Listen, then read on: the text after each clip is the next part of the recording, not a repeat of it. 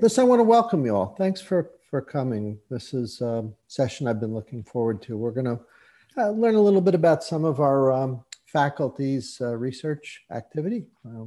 Center for Cybersecurity is a center that I know for me personally is something I'm probably most proud of in my entire career. A wonderful group of people. We picked 4 of the best here to share a little bit about their research and some observations on research in general, predictions, and maybe even a little discussion around maybe the role and relevance of research in cybersecurity. I know for me personally, I've watched as a great deal of focus in our discipline in cybersecurity has gone toward the startup community, building products and services because there's a lot of money to be made. And the question is there still that calling, that need to do research? I'll give you a little hint. You're going to hear yes, but we can have a discussion around that. The way we're going to do this is we've got, as I said, 4 of our best here. I'll spend a few minutes giving each of them a chance to just introduce you a little bit to some of their work and the research they do. And then after we get through that, we'll get into some of the more general topics. If you have a question, I will be monitoring chat. That's a good place. There's also Q&A. I'll watch that too. Whichever you like clicking on, I'll watch them both. And if I see a question that looks like a good one to interrupt the speaker, I will. If it's more general, we'll wait because we'll have a lot of time towards the back end of this to answer some of your questions. So again, we appreciate you coming and meeting some of our faculty and hopefully learning something and in particular, coming away a little bit more inspired about research in cybersecurity. Well, I want to start with my friend Nikhil Gupta. Nikhil, why don't you take a minute? I'm not going to read your bio, but I'll let you introduce yourself. I know you have a few charts. Maybe you can share a little bit about your work. I'll ask you a couple of questions, and I'm sure the attendees will have some questions as well. So I'll turn it over to you. Okay, thank you, Ed. Thank you very much. So let me start by sharing my slides, and I do have my introduction briefly here. I'm a professor in mechanical engineering department, and I direct the composite materials and mechanics lab.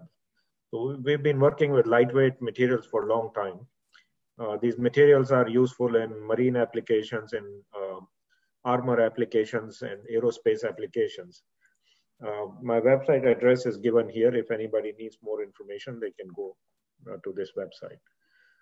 So I'll talk mostly about additive manufacturing security today. And this work is done in collaboration with a lot of people. Professor Ramesh Curry is here, and he will tell his side of cybersecurity story next.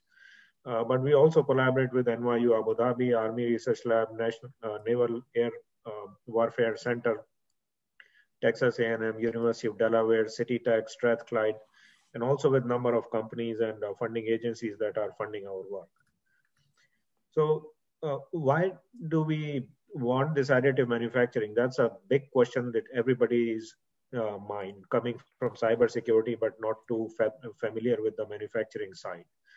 So the reason is that we are able to design and manufacture a lot of products that we could not do before this additive manufacturing came by. So many examples are listed on this particular slide. And these examples show the kind of things that we are able to do with additive manufacturing. So on the top left here, there is this hydraulic crossing. People were making them in multiple pieces because of this internal channel geometry that's quite complicated. And once you create 2 or 3 pieces, then you have to put them together. So you have seals and gaskets and screws and nuts and bolts. So 2 piece becomes 6 or 7 piece pretty quickly. And that was really a problem, that more joints means more leakages. The same thing happened here with the LEAP fuel nozzle. This was the first part approved by FAA, developed by GE. And this fuel nozzle used to be more than 20 parts assembled, and each of those parts could fail, so you need an inventory. And now this is all one-piece construction that doesn't need any repair or anything. Also, the example here, many of these aerospace parts used to be very primitive designs because that's all we could manufacture earlier.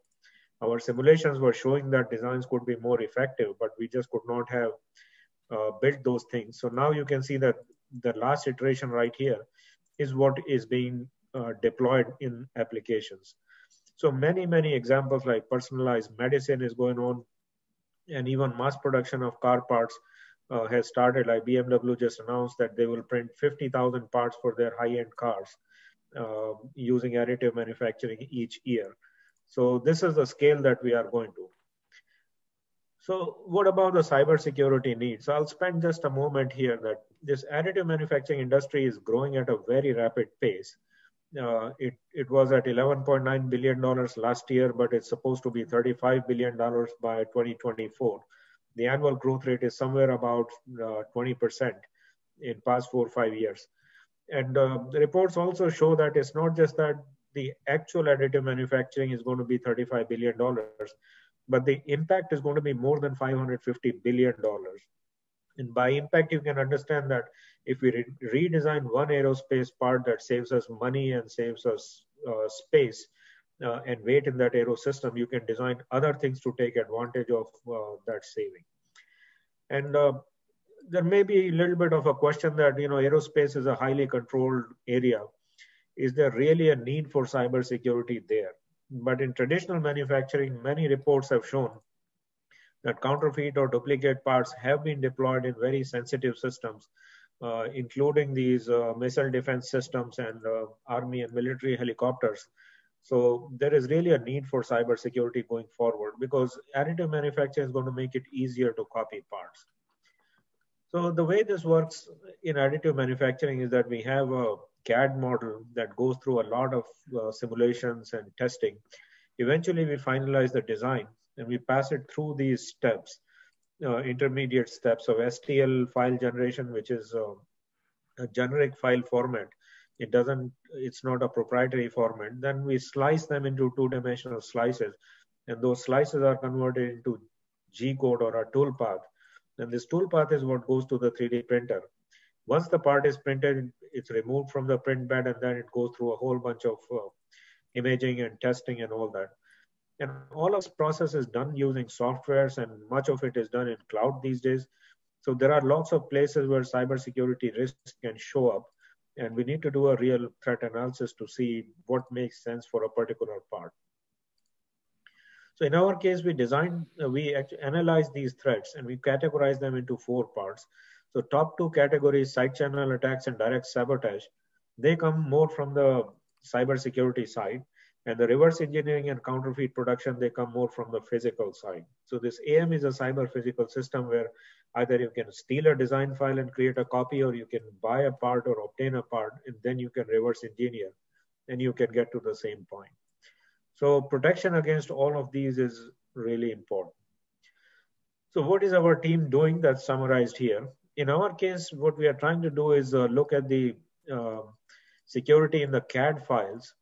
So once somebody steals these CAD files, they should not be able to print the part in high quality. That's the challenge. And then we have shown some examples where this can be achieved. We also embed tracking codes inside these parts because now we are doing layer by layer printing process. So these tracking codes can be embedded in one layer or distributed across layers, and they can be read. Then we do the authentication using these tracking codes, and then we are working with encryption, cryptography, obfuscation methods, and all those kinds of things. So a lot of different things have to come together in order for us to build these cybersecurity solutions. So one example, each of these things here. What you see here is an example of a gear, and this is the CAD file. Now, using this CAD file, if you do everything right, you're going to get the part here at the bottom, printing on the XY print bed, very high quality part. But if somebody steals these parts, they are going to get this top part, which has defects along these sides here. So same CAD file, just printed in different orientation. There are hidden surfaces, there are hidden features inside that make it difficult to print it in high quality. So we are running the Hack 3D challenge. You are welcome to join the presentation of 4 teams tomorrow, which are finalists for the design-based security. And that's running on this same hypothesis. Embedded tracking code example is shown here. So instead of having the tracking code in just one layer, we distribute this code into hundreds and hundreds of parts, and then distribute those segments into many layers, hundreds of layers across the part thickness. And eventually we can do a CT scan and rebuild this part.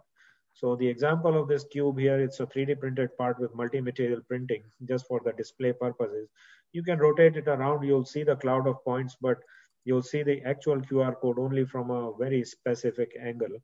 And if this was a sphere, then it's really very difficult to rotate in all different directions to find the one direction that shows you the real QR code. There are many other technologies which are required in additive manufacturing. One of them is shown here.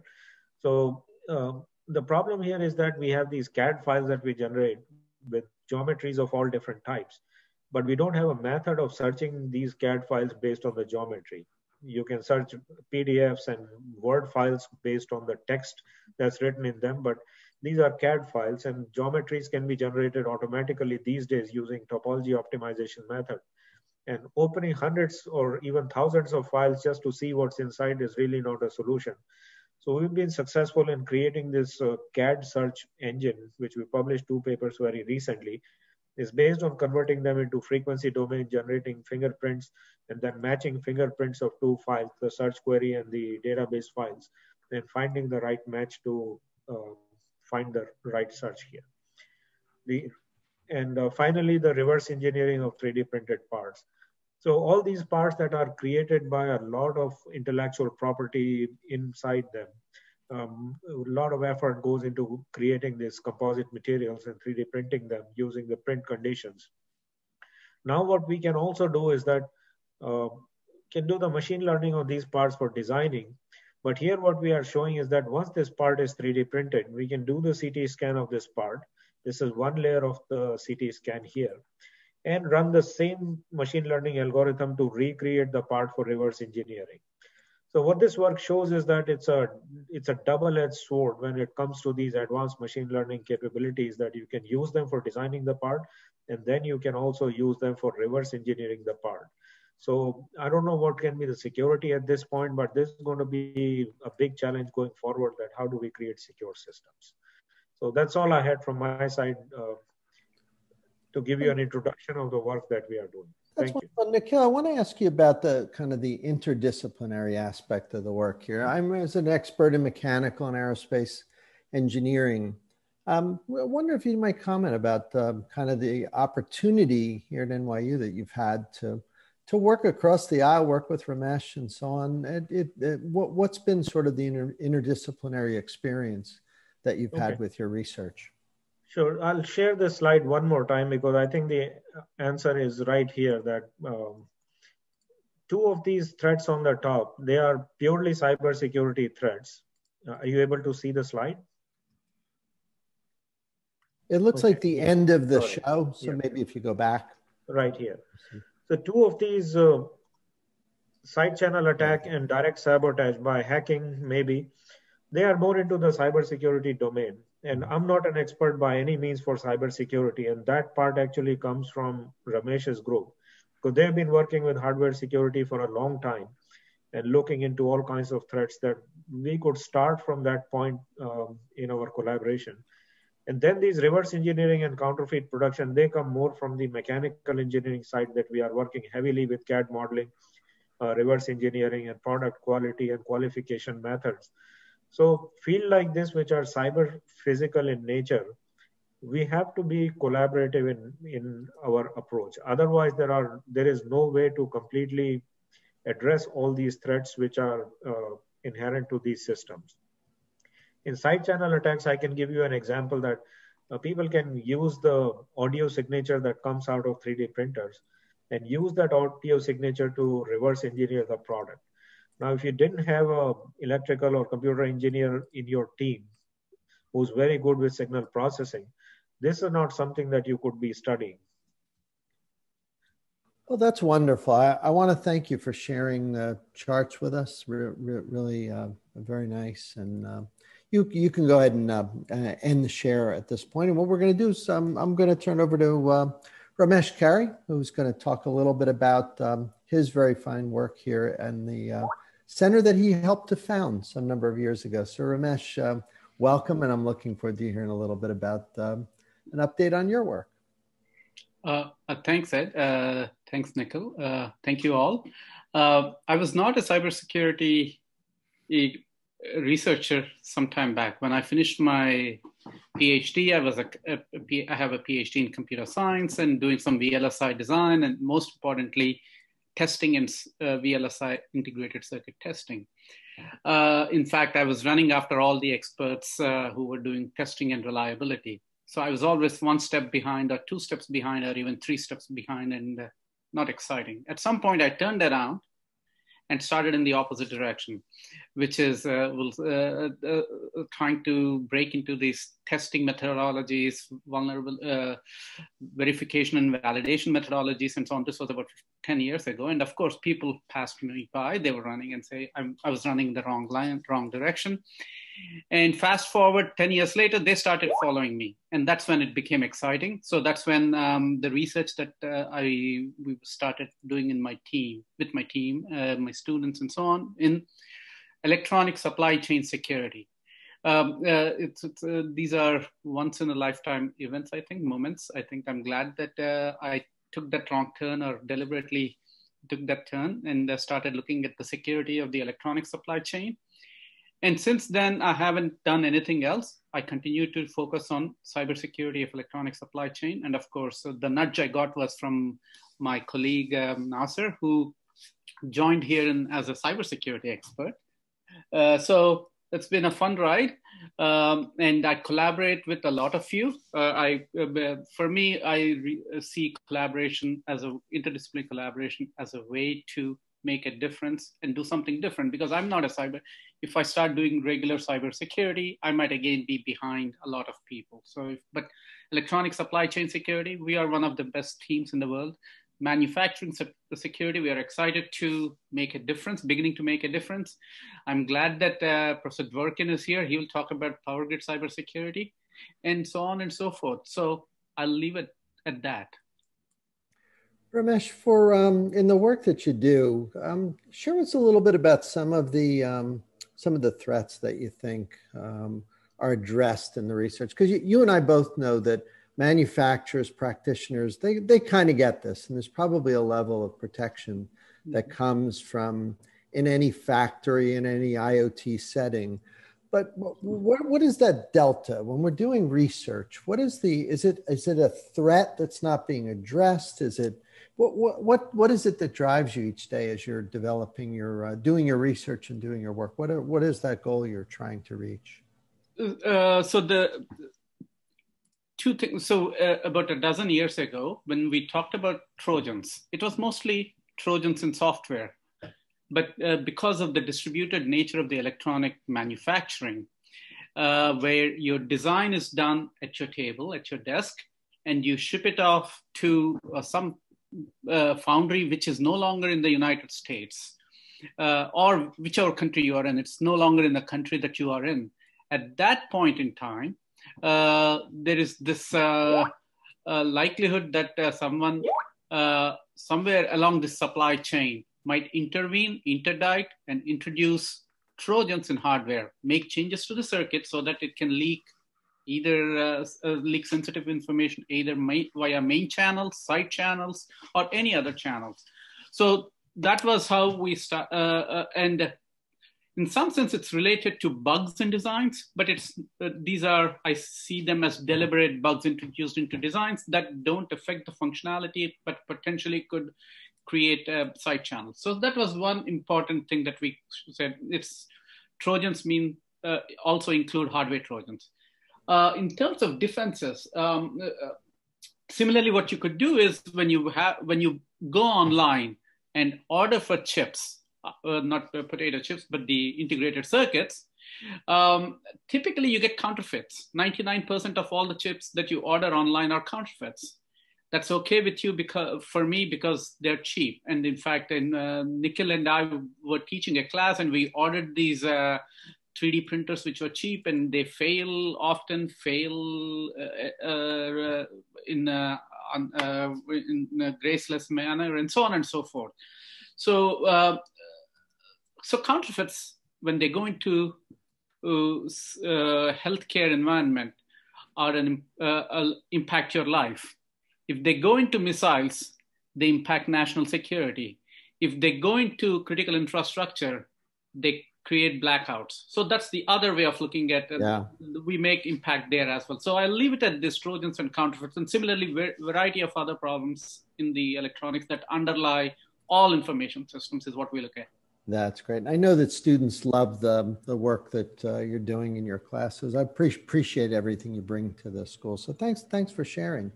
Well, next up, Danny, we're going to hear a little bit from Danny Huang, who comes to us from UCSB by way of Princeton, where he did his postdoc. Danny, tell us a little bit about your research and your and the work that you do here at our center at NYU. Thanks for the introduction, Ed. So my work is on securing the privacy of IoT devices, like things like these, like smart plugs, or things like Alexa, smart cameras that we live with every day. But the thing is, these are black boxes. You hear news all the time about how these devices are constantly watching us and spying on us or listening to us all the time. And my research is actually to spy on these devices instead, trying to figure out empirically that, okay, what do these guys do? What are security and privacy problems? Do they spy on us? What kind of data do they collect from us? What companies do they talk to? So that's my high level bit, understanding, what these little things can damage consumer privacy and security. Now, do you have to surround these things like in an operational setting, try to get them to expose and to operate, to do something that you can pick up? Or is that the approach, or is there some other way? What's your strategy for doing this? There are two approaches. One, like what Ed mentioned, surround myself with lots of devices and just test them. That's one way. In fact, this is in my office right now. I have a ton of these little things and cameras. Just run tests. Another way is that we go out into the wild to real users. So one problem with doing the tests at home is that there are only that many devices you can buy in the office. Smart plug, if you Google for smart plug, there are like dozens, even hundreds of different smart plug makers on Amazon. That's for smart plugs. And there are like smart cameras. There are a ton of smart cameras. There are like garage door openers, like smart toilets these days. There are all kinds of smart devices. You can't possibly buy all of them in your office, in your lab. So it's very hard. What do you with the smart plug? Give us an example of what sort of test you'd be running. Walk us through the functionality of the test activity. Some of the simple things we do include, number one, do these things encrypt their traffic? And number two, you'd be surprised actually. And number two, what data, what company they're talking, what companies they're talking. So you're running them, you're intercepting, and you're analyzing what you pick up? Yep, we are intercepting the traffic. So our main method is actually not so much looking at the firmware, but more of looking at the network level. What's in a network traffic? What's the destination? What companies these devices talk to? So that's in the office. But back to my point about there are so many devices, we can't possibly test everything. So our main approach has been going to ask volunteers, thousands of volunteers. But the question is, why would volunteers help us? Volunteers may have dozens of different devices in their houses, but why would they help us? Why would they help us run tests? So our method is actually build a piece of software that, number one, collects traffic for us from these volunteers' homes, and number two, provide some benefits to the volunteers, letting the volunteers see exactly what's going on in their smart houses and see whether their smart plugs are sending data to some like random companies or countries. So this software is called IoT Inspector. It does two things. Number one, lets us do research on real consumer electronic IoT devices, and number two, it lets consumers figure out what's going on in their houses. We've collected the largest data set of network traffic from basically thousands of different IoT devices, just name anything. What's the craziest thing you guys have seen? What's something interesting that has caused you to given you pause when you saw it? One of the craziest things we've seen is actually smart TVs. Your everyday Roku TV, Amazon TV. You think they're made by big companies, but there are some pretty creepy things these smart TVs do. So, many of these smart TVs support third-party apps, same way your Android and Apple phone supports third-party applications. So the smart TV apps, many of them actually collect data such as your very fine-grained location data that comes from not just small apps, but we're talking about apps like CNN and Animal Planet that actually collect your Wi-Fi SSID or Wi-Fi network name. and this could be used potentially to understand your pinpoint your exact location. Lots of other examples of email addresses, zip code, and other information being collected from you about you on TVs. So that's one example. Probably not mentioned in any terms or conditions anywhere, I assume. The terms and conditions, many of which are very, very generic. That's interesting. That does sound like a lot of fun. So yeah, our whole point is actually to help consumers make sense of these black boxes, providing transparency to, peek behind the hood, under the hood, to see what these things are doing. That's wonderful. Well, I appreciate you sharing a little bit. You look like you're having some fun there. And I hope any students who are interested will be in touch with you. I know you do some teaching. I know that you're probably always on the lookout for good PhD students. So yeah. Let's see, Yury, I was wondering if you'd be willing to share with us a little bit about your fine work. Yury comes to us from EECS here at Tandon. Yury, why don't you talk a little bit about yourself and your work? We're very interested in having you share your research activity. Yeah, sure. Can you see my screen? We can see it just fine. That's great. Terrific. So first of all, thank you, Ed, for organizing this.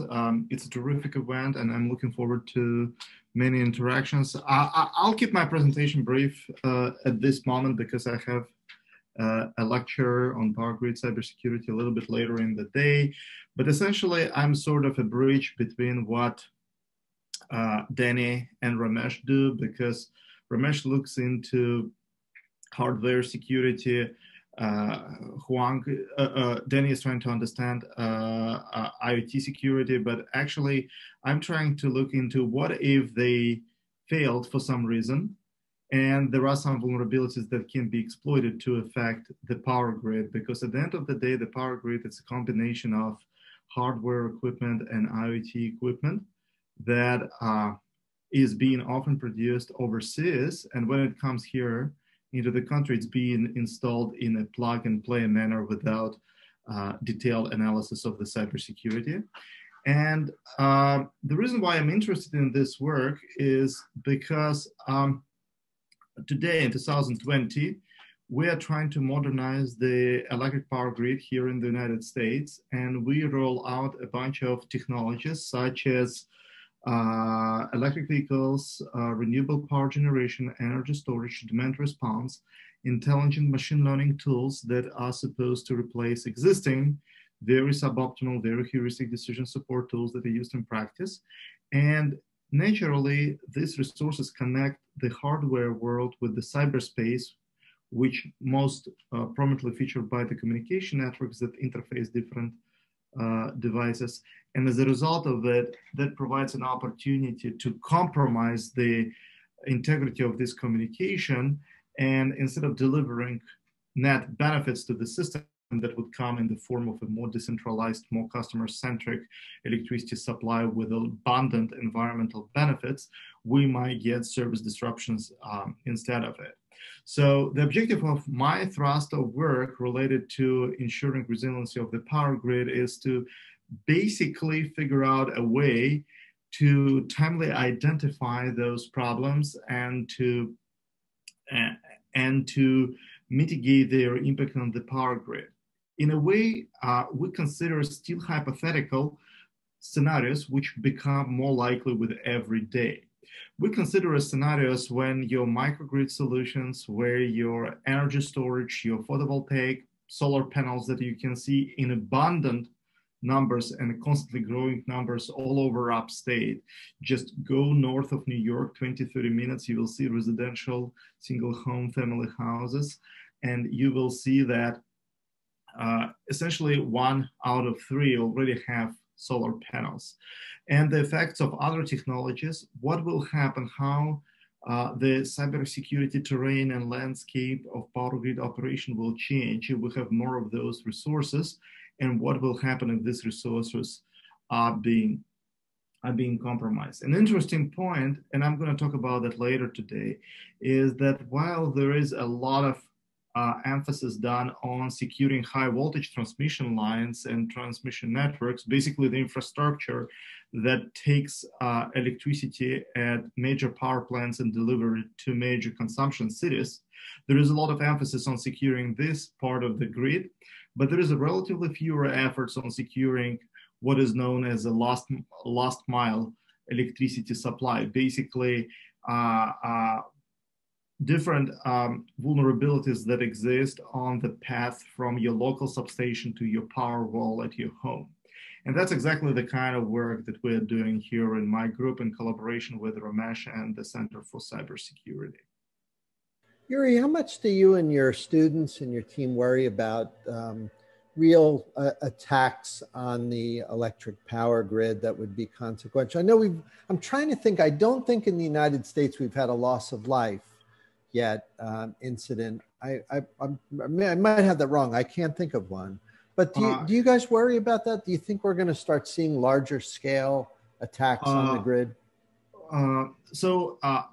Attacks on the grid have been out there for quite some time, and probably the most notable and the most impactful of them were not related to cyber vulnerabilities. They were physical attacks. For example, there was a very famous sniper attack in California in early 2010s, when basically a bunch of an organized group of people, they put up guns, machine guns on a truck, and they tried to blow up a substation, right?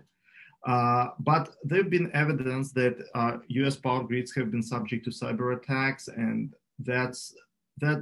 these were primarily attacks that were targeting directly power system equipment, and therefore they were mitigated and thwarted.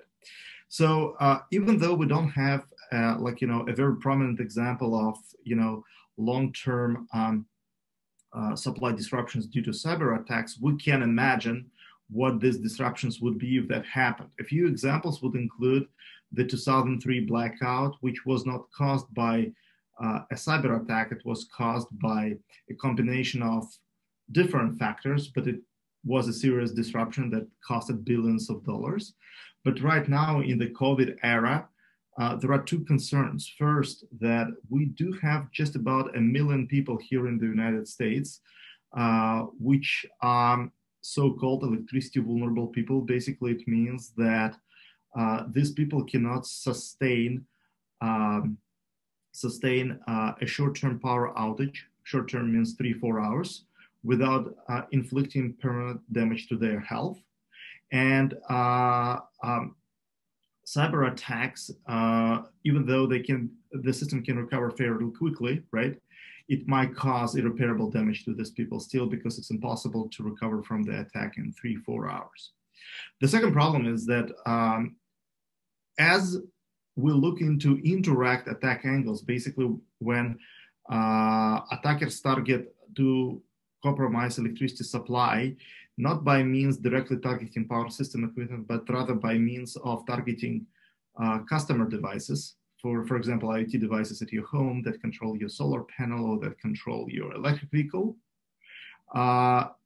These attacks require far less sophistication and planning from the attacker, and they require minimum knowledge on the way how the power grid is operated. So the second problem is that these attacks become a lot more probable, and that's another concern that we have. So despite the fact that we don't have a good example at hand of real-life cyber attacks that impacted a large group of people in the United States, we are growing in our concern that it may eventually happen.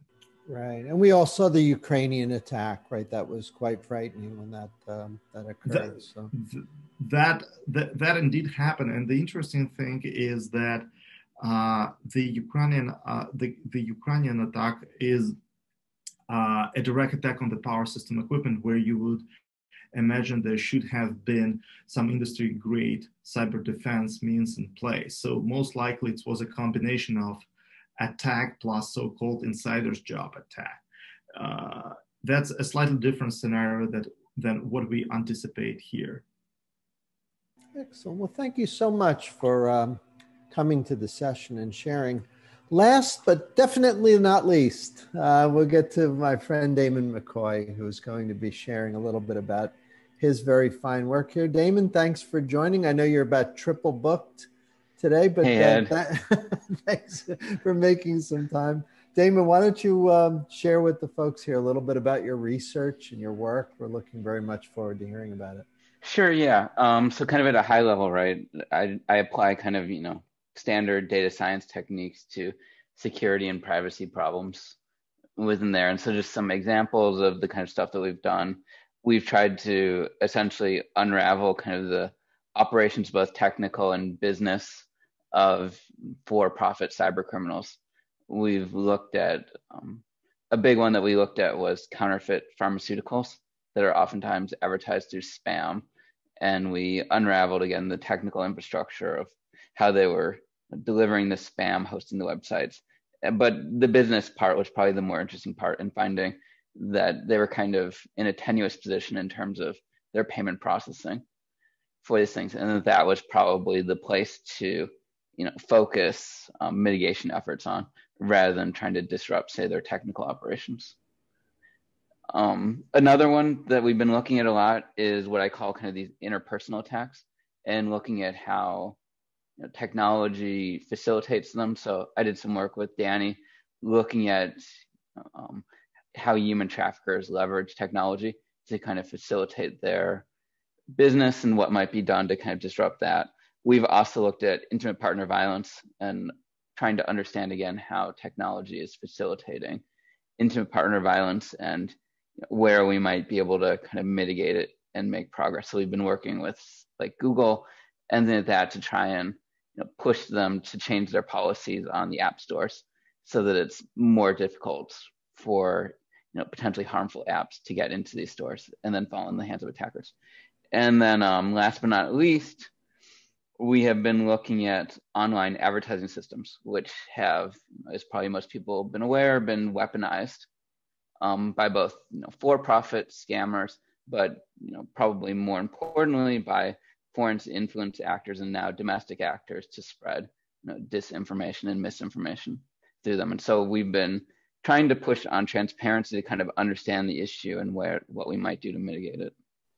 Damon, this is probably a dumb question, but when people are doing sending spam with like these fake pharmaceuticals, do they make money? Like, is there like a whole equation where you and I would look at it and say, they're making some money there, or is it just a ruse? What's kind of the economics of that whole thing? They are in fact making money.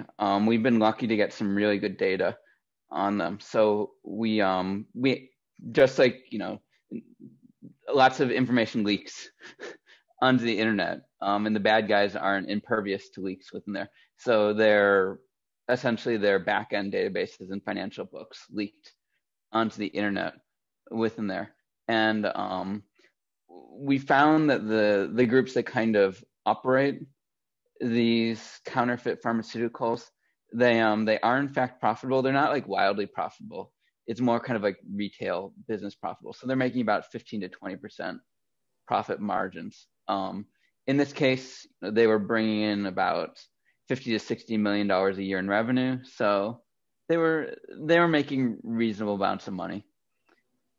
That sounds like a lot of money to me. And what are the like when you're unraveling this, like the work that you and Danny were doing? How do you go about investigating this? Are you using some tools? Is it you're clever? Do you have to put on the cap of the investigator or the private eye or something? How are you digging into this stuff? I'm so curious. Yeah, I call myself like a data scavenger, basically within your right. A lot of it is, doing some investigative work to try and, kind of qualitatively understand how it's working. And then based on that qualitative understanding, figuring out what data you can actually get your hands on. And then, sometimes, amazing data sets fall into your lap, like that, back-end database from the counterfeit pharmaceutical operations. That's so interesting. Well, listen, I want to thank you so much for making a few minutes to share a little bit. I know you're always open to PhD students coming on board. So if there's some folks that are listening, I hope they come on board. Let me try and summarize a little bit for the participants here, what we've heard from faculty here. First, I want to apologize. When we started about 10 or 15 minutes late with the problem with the bridge, we lost a little bit of our discussion time, and I wanted you to hear from each of the faculty members. But a few things I hope that you'll have noticed here. And by the way, really easy to get in touch with everybody here, on our website. You can get everybody's email. Should be very difficult or very easy for you to get that. But one is, as I discussed early on, during our Nikhil's presentation, there is a very deep interdisciplinary aspect to the research that goes on in our center, something we're all very proud of. And it's one of the advantages of kind of academia in general. So that's one thing that I hope will come out. We're not a typical center for cybersecurity in that sense, very interdisciplinary. The second is that while a lot of universities do have a focus somewhat on practical problems, I feel like we have a very intense kind of eye to real practical applications. I mean, I think you've seen it in just about everything that is out here. Most of the folks that work in our center have deep relationships with industry partners and with folks who are practitioners and so on. So it's really nice to see that.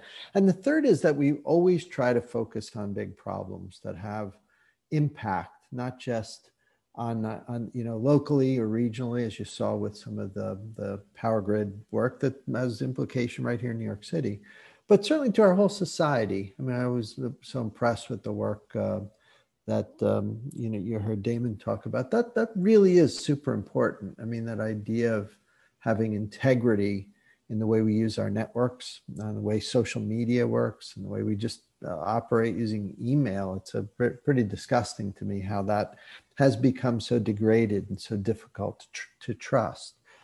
Even in my own research, I'll be giving a talk later on at 5 o'clock about the work that I do. I focus on building and running a sentiment index, basically an ongoing metric around the high-level posture, global posture of cybersecurity based on sentiment-based data that comes from practitioners.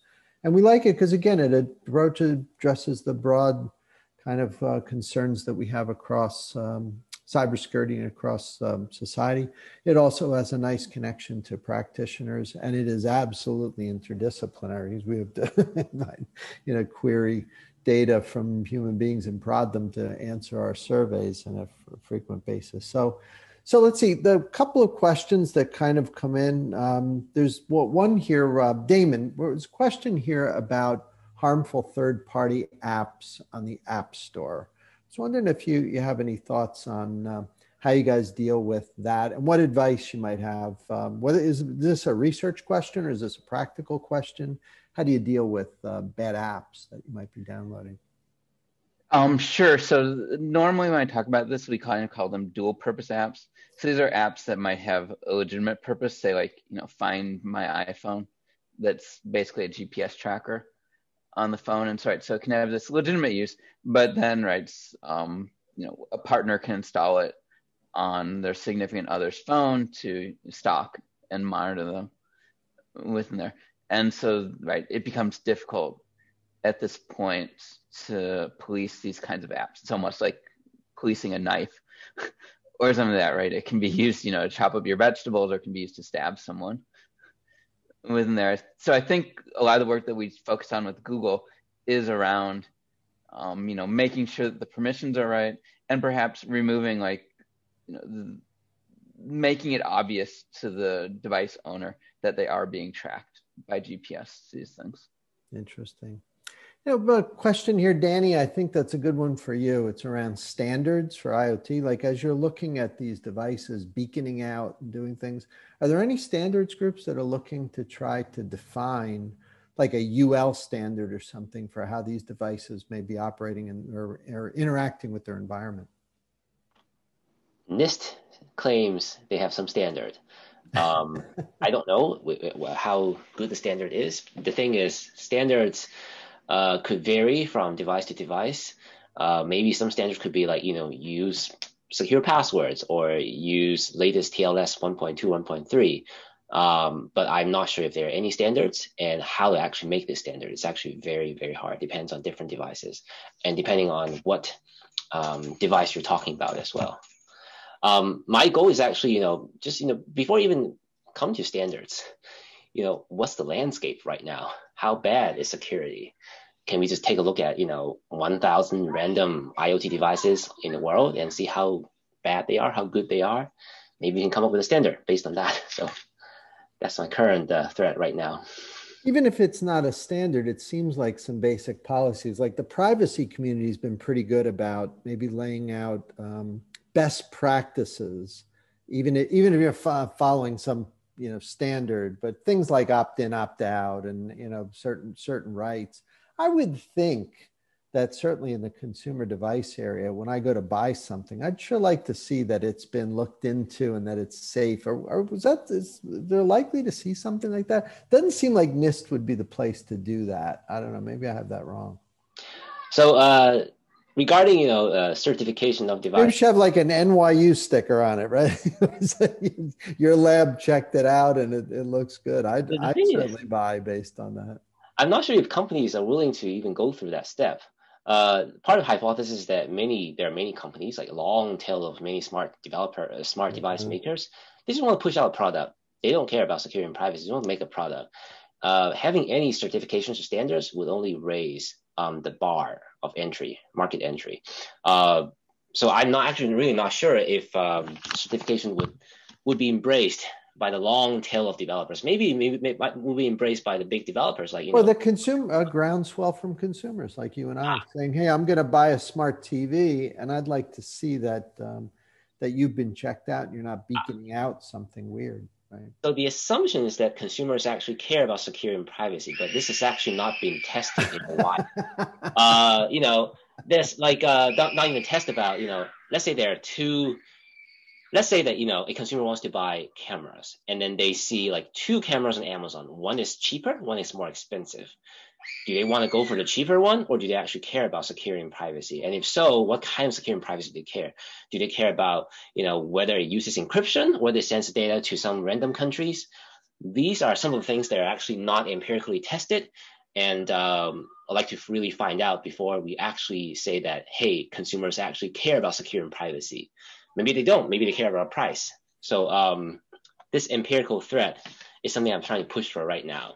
I hope you're successful, because I think people should care. Well, we have time for one more. And Yury, I know there's been a couple of questions, including a separate one about kind of privacy issues in the context of your work. That's interesting, because we would tend to think of the area that you work in being all about disruption and modification of systems. But do you see privacy issues, Yury, in the work that you do? I thought that was an interesting question that came over. I would not necessarily describe it as an issue, but I would see that it's an important barrier that we have in place, because as more customer and resources we integrate into the modern power grid, the more we become aware of privacy implications, because previously there was not much information that you could defer or infer from observing how people consume electricity. These days, we can combine a lot of information from their consumption patterns, because this information not only comes with energy data, it comes with a lot of other footprints. For example, which apps they're using to consume it, or which devices they're using to consume, because every device or app, they have their unique energy signature.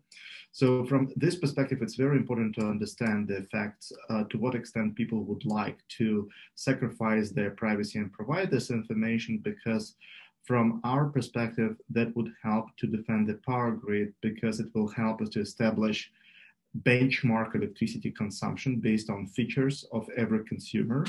And it will facilitate identifying anomalies that would indicate that there is probably a cyber attack in place. Yeah. Without customers sacrificing privacy, unfortunately, it's very difficult to do.